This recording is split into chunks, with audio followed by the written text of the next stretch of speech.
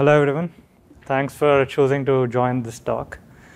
I'm Nikhil. I work at Airbnb for the machine learning infrastructure team, and I work on this particular thing called Zipline, which is a feature engineering framework for declaratively generating features. So that's a lot of big words. We'll unpack that slowly throughout the presentation. So a little bit of a context before we jump into the problem statement here. We'll wait for the new people to settle down. So what I'm going to present here is not just my work, unlike many of the other talks. It's a work of a lot of other engineers who build this thing called Big Head, which is an end-to-end machine learning platform. And this is in the context of supervised machine learning, which means you're training over data which already has labels. Oops. Right. And we are going to talk about specifically structured data, not unstructured data. What I mean by that is the kind of data that lives in databases and flows through logs, not audio or text or media. Right. And most of this talk is going to be about an algorithm for efficiently generating features. Right. So let's zoom out a little bit and look at how supervised machine learning is done today in the industry. So a data scientist starts with a problem, right? And then he explores data that is available to him within the company. Right, the databases, the service logs, the data lakes, whatnot, goes about creating a feature or set of features that he can use to train a model. And he keeps doing this in a loop until the model is deemed good enough, right? And once it's deemed good enough, the data scientist tries to productionize this and wire it up to an application server. So I have been using data scientist as a singular term here, but usually this is teams of people with different kinds of skill sets. So the first set of skills is data engineering, like creating the pipelines that is necessary to generate features.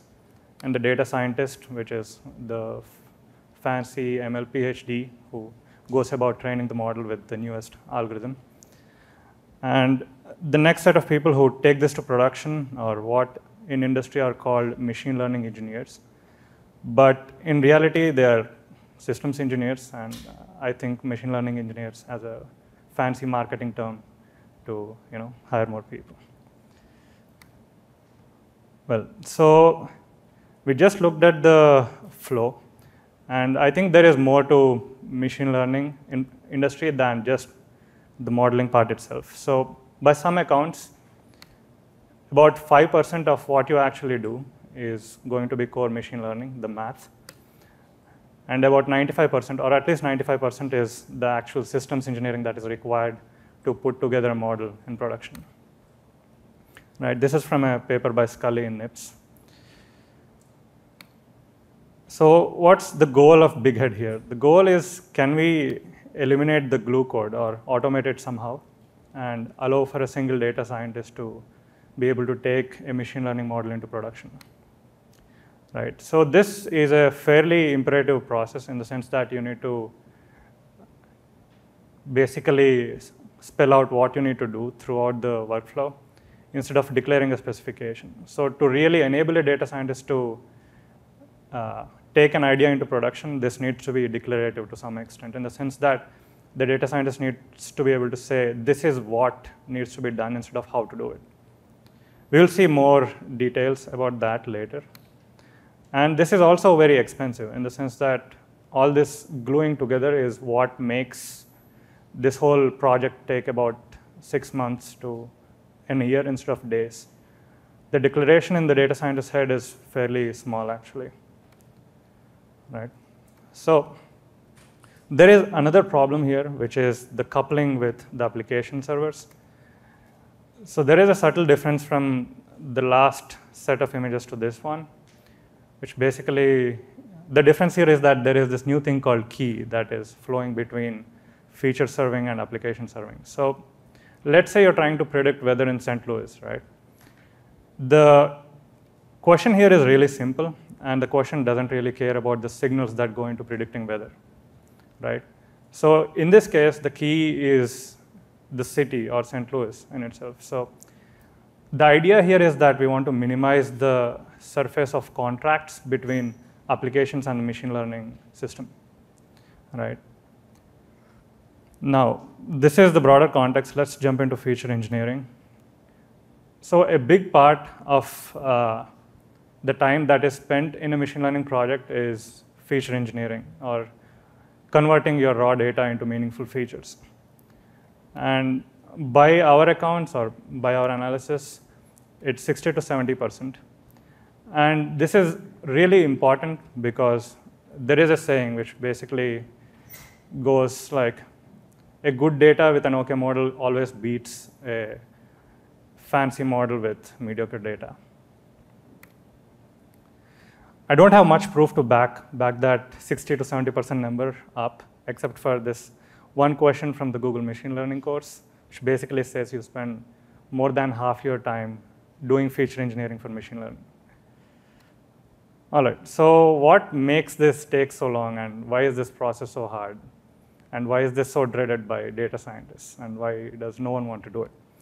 So I think the real thing that academia doesn't deal with is that everything in this workflow keeps changing.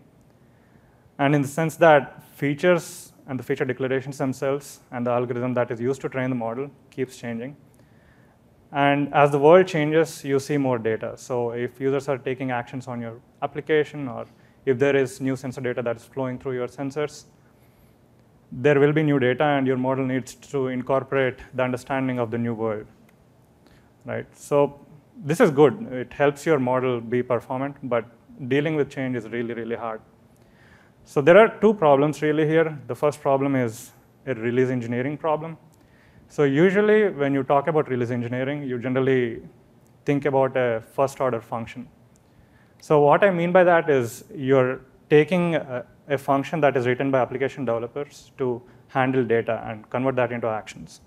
But machine learning is a bit peculiar in the sense that it is an algorithm that is actually generating a function, which is a first order function. So it's consuming labeled data and generating a function which takes unlabeled data and makes predictions. This talk is not going to be about this for the rest of the presentation. We'll jump into the second problem, which is dealing with changing data. So first, an example. I choose a problem that I can easily solve, or I have the intuition, which is predicting if you're going to get Indian food tonight, right? One of the intuitions is that hot weather and hot food don't go well together. So maybe the average temperature between now and before dinner is a signal, right? And or maybe people who are into Indian food behave a little bit like addicts in the sense that it's a habit, it's a behavior. So maybe we can look at the signal that how many times did you have Indian food last year? Or maybe you're new, you haven't tried Indian food yet, but if you're already tolerant to spicy, or if you have certain masochistic tendencies, you're willing to give Indian food a shot. So maybe one of the other signals is the amount of spice you can tolerate, or the spiciest food you have had in the last year, right? So all these features that I described here change with time. So if I were to put this in a timeline, I'm trying to predict whether you're going to have Indian food now. And at some point in the future, at 8 o'clock maybe, I will see a label, whether you had Indian food for dinner or not. So, and the feature values also keep changing throughout this time, right? Now, the first set of things we need to look at here is what are the freshest features available. What I mean by that is you don't want to pick feature values from the future or from the right side of this dotted line, because your model is going to perform really well when you train it, but in production it won't materialize. And you don't want these feature values to be far towards the left either, which means you're training over stale data, right? So you want them to be as precise as possible, but no more precise, right? Similarly, if you try to make a prediction at a later point in time, maybe in an hour, where you have thought sufficiently about Indian food and made up your mind to actually have it, there's going to be a second set of features and a second row for training your data, a second row of training data. Right now, if you look at this problem closely, right, this is some sort of a join, a time series join specifically, right, and a time series join over aggregating data, which is the feature definitions that we saw before. Now, before we jump into the algorithm itself, let's take a step back and understand a few properties about aggregations. Right, so aggregation math is basically math about math. Let's take a simple example to start with, a sum. A sum is what's called commutative in the sense that you can sum over any order of the elements, right? So what this means is you don't have to use an expensive sorting step before you aggregate your data. And the other property is that it is associative, so you can arbitrarily split your data across nodes and combine the sums together later. The other property is reversibility, which means you can reverse data off of aggregations. It's not very intuitive why this would be useful, but we'll see shortly throughout the presentation. And this makes sum what's called an abelian group. There are other properties, but they're not of interest for this presentation. Now, a question to the audience. How many of you think that average also has the same properties? How many of you think it doesn't?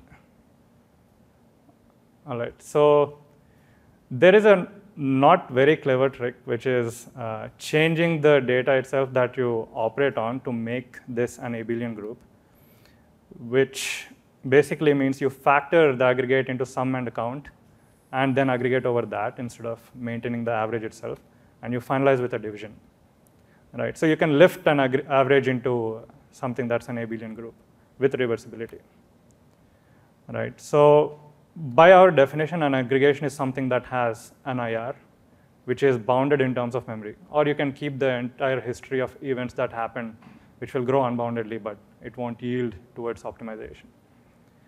And there are two classes of aggregations. The first class is what we just discussed, sum, average, and count. And then there is another class of aggregations, which is minimum, maximum, a few sketches that counts different other metrics. So there is a very subtle difference between these two. Remember that I said reversibility is important. And reversibility is what distinguishes these two classes of operations. Right, I'm going to refer to these things as groups and non-groups from now on, which is mathematically incorrect, but for the sake of the presentation, just bear with me. Now, let's say you're trying to compute windows over grouped operations. As you're sliding your window, you have a current value of the number of times you visited Indian restaurants in the last year. So if you're trying to compute the same thing for the next day, right, you can basically add what entered the window and remove what left the window. When I say remove, this is the reversibility, right, and use that to produce the next value. So instead of looking at all events in the window, you can just look at the head and the tail. So you can create the next value in constant time. Right. Now, let's say you're trying to compute the other feature, which is what is your spice tolerance, or what is the spiciest food you have had in the last month. So let's say the green bar over there is what spans the window that you're trying to consider, and clearly 4 is the maximum here. Now, if you're trying to compute the same feature the next day, right, 4 just left the window. So to recompute what is the maximum in the window, you have to go over all the elements in the window. That's a naive algorithm, right? But you're essentially aggregating over roughly the same set of elements. So maybe there is something you can do to cleverly optimize this sliding. So what we are saying here is that we're going to break this problem down into sub-problems that are represented by a binary rollup. So you're going to aggregate data from adjacent nodes all the way until it's just one. So the reason for doing that is that now you no longer have to look at all the leaf nodes. You can just look at the nodes that span the window, right? So this makes the whole thing tractable. So let's say you have 1 million events in the window, right? Naively, you would have to scan 1 million events, but with this, you can basically scan about 14 events, right? And that's a huge reduction in the amount of time it takes to compute aggregates. Now, the time complexity really here is quadratic versus logarithmic. And the space, so we are trading off space for this. We are actually spending more memory to get the speed up. And this is just a narrow application of aggregation in the sense that only windowed non-groups are what actually need this tree trick. Everything else can be accumulated or done the first approach. Now, this really is a tiling problem. So you're trying to tile the window with the nodes that span the window, right? Remember the 3 nodes that we selected? So there is some logic that goes into selecting those. And that can be done recursively by finding a split point that is aligned to the powers of 2 and recursively going left and right. But we chose the binary tree for a reason, because this is amenable to bit manipulation. So you can find the split point as a closed form equation, and you can, so there is a proof that basically says the tiling is the binary representation of the distance of the right and the left boundaries to the split point. So this is all very hand wavy. We are going to write a paper, and it will be less hand wavy in the paper. But so there is another reason why reversibility matters. So let's say you're dealing with change data. Change data is data that comes from database operations. So inserts, deletes, and updates. So inserts are easier to deal with, but a deletion is a reversal, right? And an update is nothing but a deletion followed by an insertion. So deletion of the old value followed by an insertion of a new value. So let's take the third example, which is, let's say suddenly there is a heat wave forecast at 7 p.m. So this will change the probability with which you will choose Indian food over other food, right? So in this case, you want to update an aggregate. So reverse out the last forecast and update the next one. So concretely, you have a log of queries. So you have a user, you have a time at which you want to predict certain features about the certain attributes about the user, and you have features that are aggregates that need to be joined together with the time property, in the sense that the features are not too stale and not from the future, right? So this is the temporal join or the time series join that we are talking about. And if you see, the left side is the query log, the right side is the raw data, and the output is a join thing. And the key observation here is that with those properties that we discussed about aggregations before, you can do all of this in a single pass, right? So you can basically fuse the join and the aggregation together, right? And another observation here is that raw data is much, much larger than the query log itself. So you would never train over billions of events. You'd probably train over hundreds of thousands or even millions.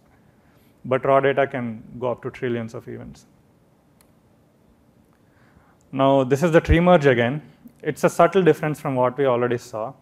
So these are the timestamps that you're trying to generate the features for, and a new event comes in. So this event is going to affect certain queries from the future. So if an event happens right now, if I visit Indian Food Place right now, I'm going to increment the count for the window of queries that happen over the next year or the next month, right? So when this comes in, I'm just going to figure out which nodes to update instead of all the queries in the window, and update just those. And at the end of the algorithm, collapse all of these events into timestamps. So this is what makes this algorithm tractable from quadratic.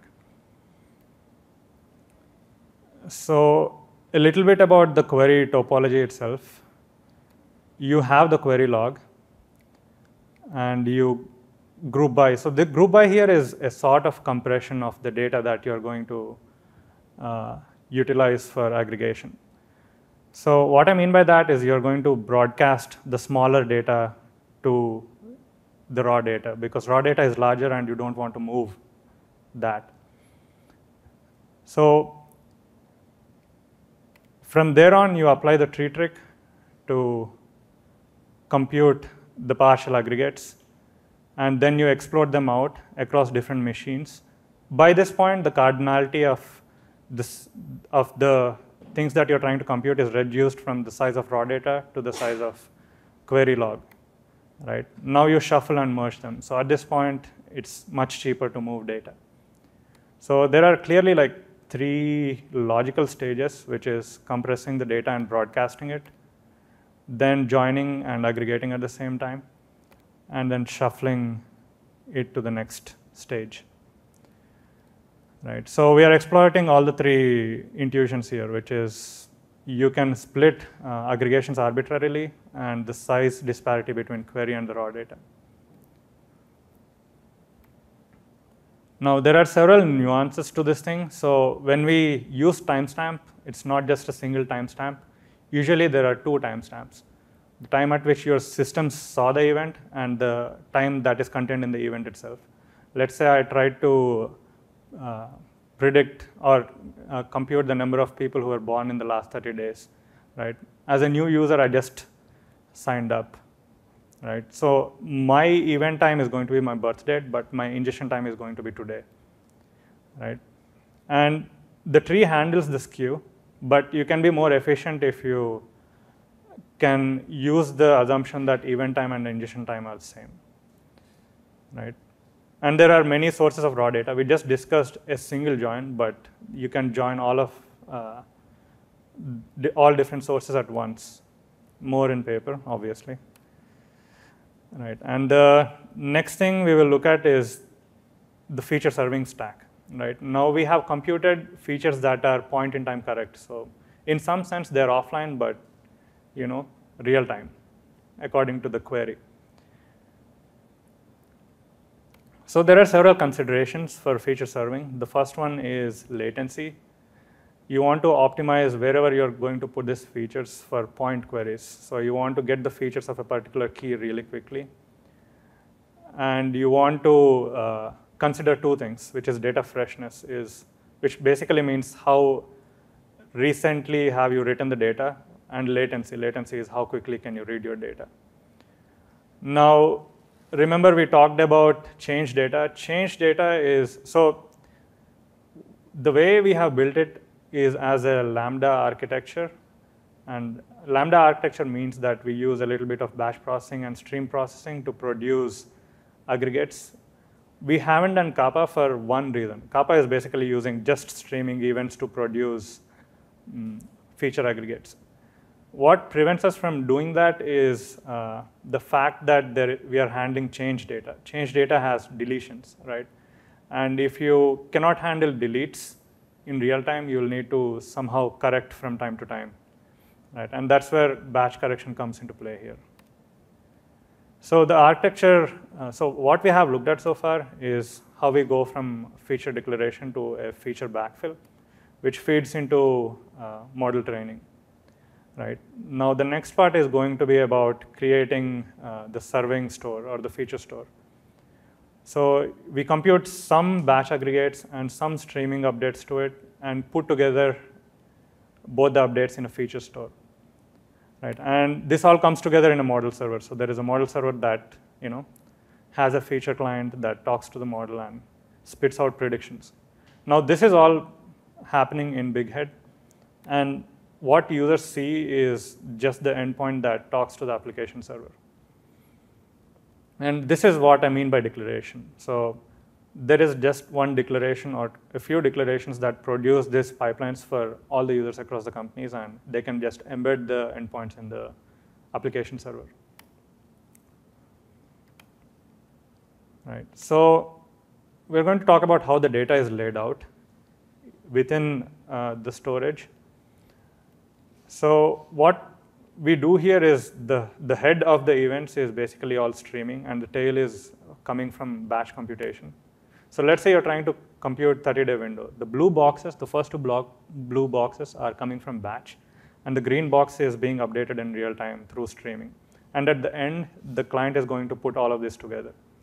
So the blue boxes are of different colors for a particular reason. So as you slide your window, you want the 30-day window accuracy, right? So what this means is that you cannot store a collapsed partial aggregate in the tail of your window. But there is a problem with this. So every day you have to keep uploading batches of the tails of the window. Now, the problem is if you want to keep this available as you compute new batch, right, you are going to have to wait, and that reduces the availability of features. What we just do is like add a buffer in the tail of raw events, which is the light blue box, and the 29 days in between is what's collapsed into a single value, and the green thing is also a single value. So as you slide to the next day, you still have some buffer so that you can keep this system available for the next day. So one consideration here is that the tail can be pretty large, but since these are values that can be arbitrarily aggregated, you can reduce the resolution by collapsing them into 15-minute buckets if you choose to when the data is pretty large. Now, before we talk about the API that, or the declarations that produce all of this, let's talk a little bit about typical data architecture in a company so that the API makes more sense. So you start with a service fleet that is talking to a production database, right? This is what an application stack kind of looks like, very simplified. And you create a message bus that is the event stream that is flowing through the services, which becomes an event log in the data lake that you can access at a later point in time. And similarly, with the changes to production databases, you have a change capture stream that you can read and aggregate over. And a mirror of this will be the change capture log. So imagine you took the bin logs from your database and dumped it into a data lake and partitioned it by day, right? There is one more kind of data, which is the database snapshot itself. So typically, you use tools like Scoop or whatever to produce snapshots at a certain rate within your data lakes, right? And then there is external data, derived data, and then there is media. So there are two classes of data here. The first one is events, and the second one is state, right? So the difference here is that at every point in time, you have an understanding of what the state of the world is. And the way in which you see changes are through pairs of before and after values of the state as changes happen, right? So there are two groups of data here, really. And then there is derived data, which is easier to deal with, so we don't talk much about aggregating over derived data. And as I said earlier, we are only considering structured data, so no media. So there are several types of data. And so far, when you interact with a feature engineering system, right, these types of data aren't exposed. These are somehow implicit in people's minds, and they use that to imperatively say how to scan the data. So what we are saying is actually force users to classify what is the kind of underlying data, whether it is entity snapshots like database changes or whatever, and entity mutations, so which is basically events, right? So you can put together the database snapshots and mutations to achieve point-in-time correctness instead of scanning the entire bin log across history, right?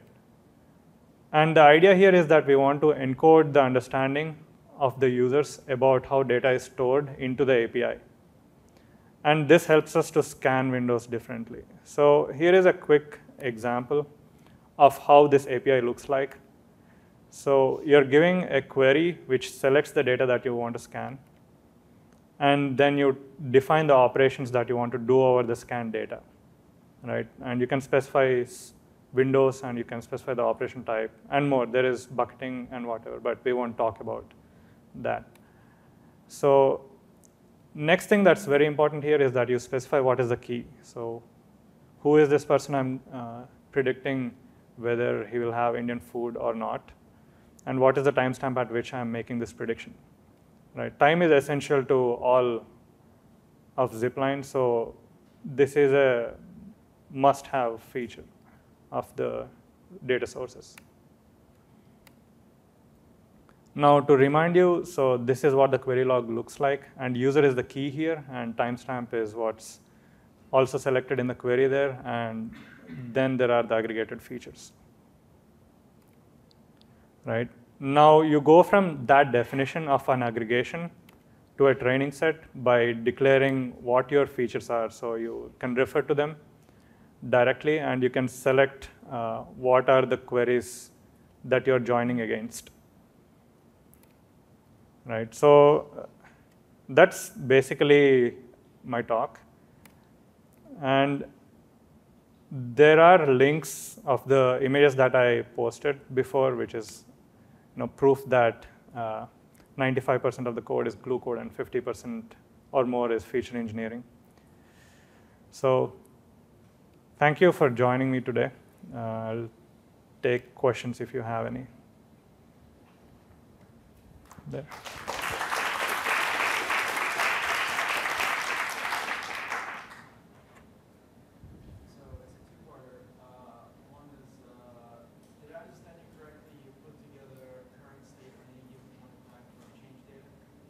Yeah, so we use snapshots and the bin logs for just that day to achieve point-in-time correctness for midday, let's say.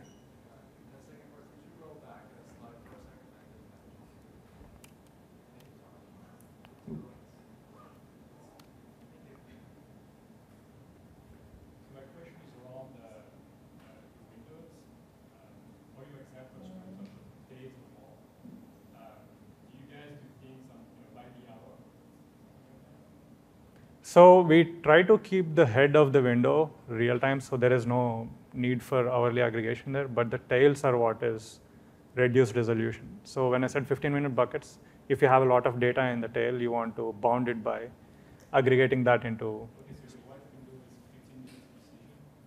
It's configurable. It's just an example. So the smallest increment is infinitesimal, so you can basically keep all the raw data to achieve exact accuracy. But if you're okay with approximations, you can slide over hops of 15 minutes. I'll take the question from the gentleman in the black shirt. No, okay. Is this available for us to use? So we're planning to open source it. We are actually working in a separate repository, working towards open sourcing all of this, but I don't want to publicly announce a timeline. I'll leave it at that.